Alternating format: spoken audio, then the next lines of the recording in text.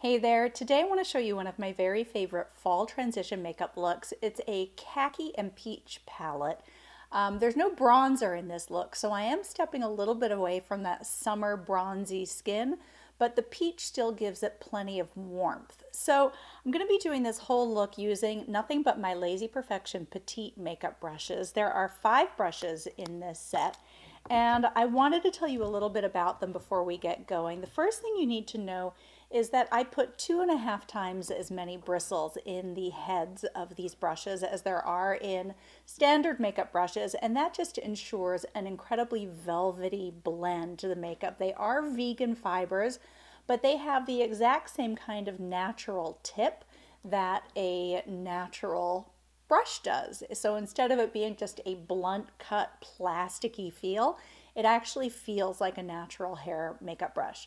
The other thing I wanted to share is that I put a little bit of a weight in the handle of these brushes so that they balance really nicely in your hands. I wanted them to be much more than just little and adorable, and they are little and adorable, but I also wanted them to be functional. So by putting a little bit of a balance in the handle, they actually feel and operate the same way in your hand that a regular size makeup brush does. All right, so let's move on to this makeup look. So the first thing I'm going to do is use a little bit of this Beauty Counter Tint Skin Foundation. This actually reminds me quite a bit of the IT Cosmetics CC Cream Foundation. It's just got a really nice kind of buttery texture to it, and then I'm going to add a couple of drops of this Chia Highlight of the Day. The color is Happy Days, and it's kind of an opalescent kind of color, and I'm adding just a couple of drops. All right, so I'm going to take the all over face brush, mix that foundation together, and then just start buffing it onto my skin. You don't need a lot of precision when you're using this brush, and you actually also don't really need that much makeup because it does spread your makeup around really, really beautifully.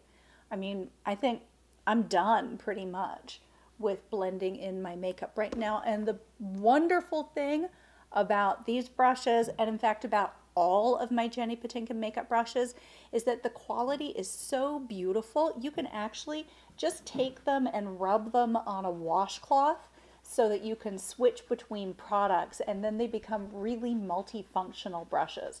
So I'm just taking the remainder of the foundation off of this brush so that I can use it again later in my makeup process.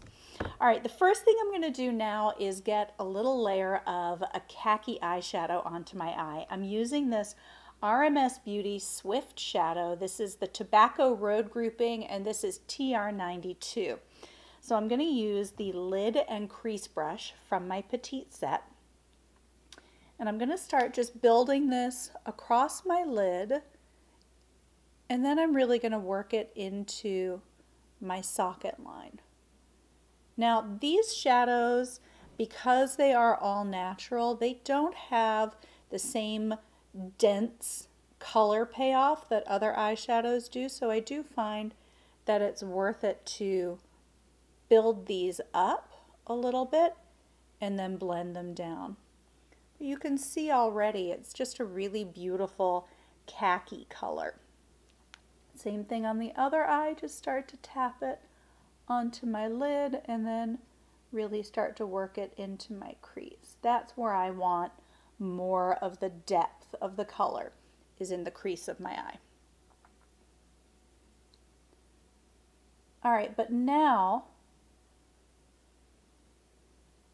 I'm going to, there's going to be some blending and shape correction coming later, but because this is Lazy Perfection, I'm not super precise about the way I apply my own makeup. I'm much more precise about the way I apply other people's makeup. But this one for me right now is just kind of slapping it on, and then I'll blend it all out later. All right, I'm going to use a little bit of this Studio 78 Paris eyeshadow number 6 just to add a tiny bit of brightness to the inner corner of my lid and just across the center of my lid, just to break up the darkness of that khaki shadow a tiny bit. And then I'm going to go in and I'm going to use the Conceal and Blend brush to start to blend out the edges of this color. Particularly with a dark color, you want to make sure that you're really softening this ridge of color underneath your brow bone on the top of your socket line. And then I'll be able to correct this outer corner color when I get my concealer on.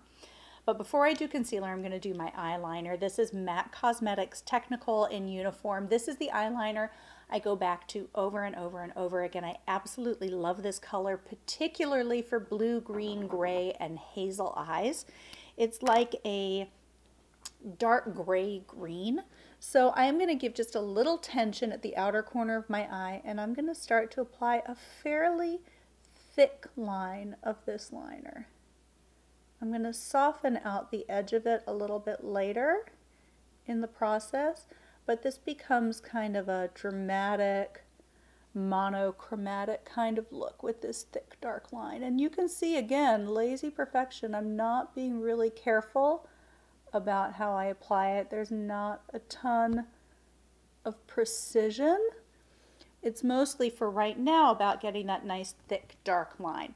So I'm going to use the little line smudge brush from my Petite set, and I'm just going to soften out the edge of that line so I do get more of a monochromatic look. Okay, now I'm going to finish the tops of my eyes before I work on to the bottom of my eyes. So I'm going to go ahead and curl my lashes. This is a Kevyn Aucoin eyelash curler. I really like this one. I alternate between this one and the Surratt Beauty eyelash curler, but this happened to be the one I reached for today. And then I'm going to apply a couple of coats of my Maybelline Full and Soft mascara. This is my favorite one. I love the size of this applicator. It just fits most people's eyes so perfectly, and I think that it just gives a really nice, soft, fluffy eyelash. And I also find that you can really build layers of this eyeshadow with mascara, not eyeshadow. You can build layers of this mascara without running into too much clumping, which is very, very nice. Now, mascara is totally an individual, personal preference kind of situation. It's a lot about body chemistry, and not every mascara is going to work on everybody because we all have different body chemistry. So what smudges on one person might flake on somebody else. You really just kind of need to experiment and play with your mascara.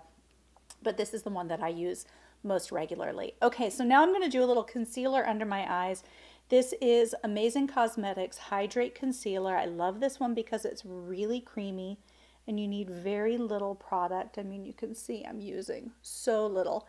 I'm going to dab it on that monster that's growing on my chin and the remnants of an old one on my lip. Just tapping those in.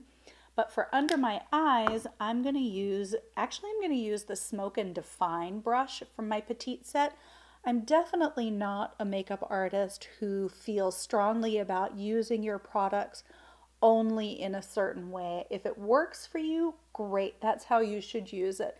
Don't let anybody tell you that you can only use one product one way or for one purpose. You should absolutely feel free to experiment and use your brushes and your products any way that makes you feel like you're getting a great result. Okay, I'm gonna finish up underneath my eyes, going back in with my MAC Technakohl liner, and I'm going about halfway across my eye. And I'm actually also gonna tight line with this. So tight lining is when you apply a dark color underneath the upper lash line. So you can see the roots of my lashes on this eye are looking a little bit thicker and darker.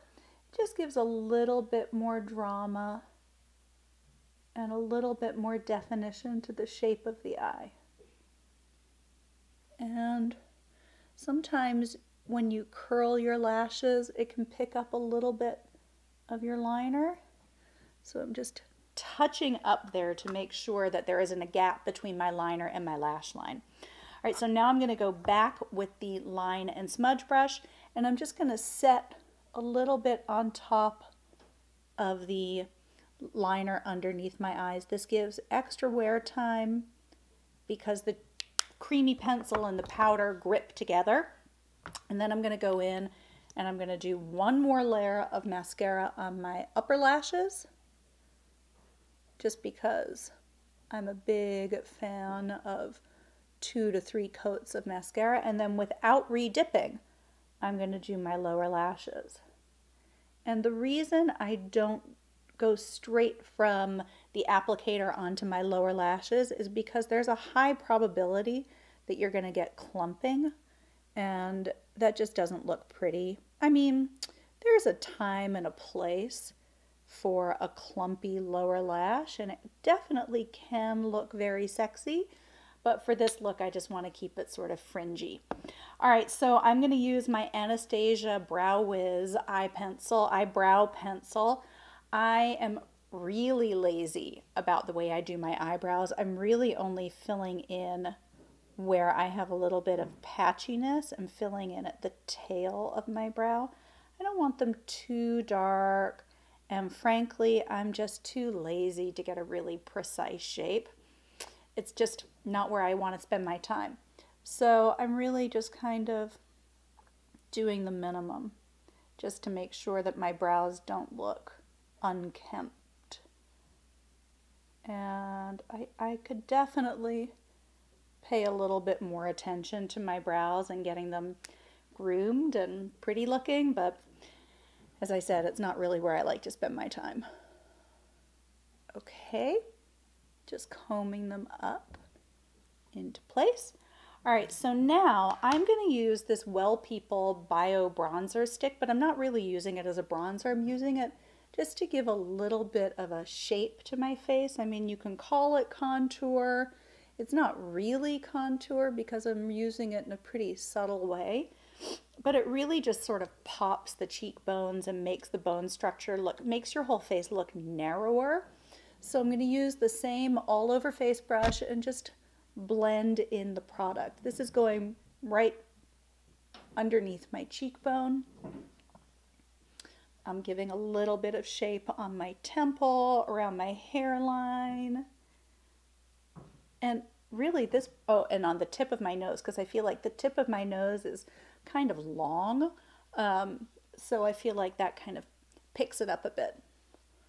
So that's about it for shaping on my face. And again, I'm not calling it contouring. It's not like anything hardcore, but I guess technically it is contouring. I'm just not calling it that. Okay, so now I'm going to go in with my Kjaer Weis blush in Sun Touched. I love this color. I've been using this color for a number of years, and I just think it's a really lovely pinky peach or peachy pink. It's not orange, it's not coral, it's just kind of warm and pretty. So I'm putting that on my cheekbone, on the plane of my cheek, but I am blending it off onto the apple of my cheek, just because I think it gives a fresh look to do it like that. Sometimes I will just go onto the angles of my cheeks, the planes of my cheeks, but it's a bit more of a dramatic look to do it like that. So this is just kind of fresh for every day. Now I did add some radiance into my complexion when I added the Chia highlight of the day, but I'm going to get just a little bit more of a dewy finish by using this Glossier Haloscope product in Quartz. Hope you can see that. It's just so pretty and dewy, and it really gives your whole complexion the look of hydration.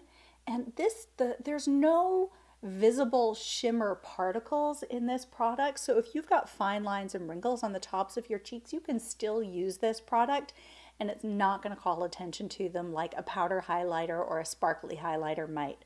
All right, so I'm also going to take my pinky and dab a little of this into the corner of each of my eyes. I'm going to put a little bit on the tip of my nose just to try and get a little more lift to that long tip. I'm going to put it on the bow of my lips. I like to dab a little in the center of my lower lip also, just because I think it gives lip color a little pop. Sorry, runny nose. And I'm wiping it with my thumb. That is not hygienic. Don't do that.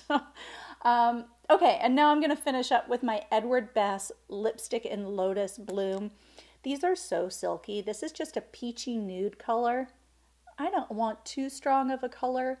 It's kind of a milky color, so it looks a little bit too pale if you go over it in a really strong way. So I'm just tapping it onto my lips.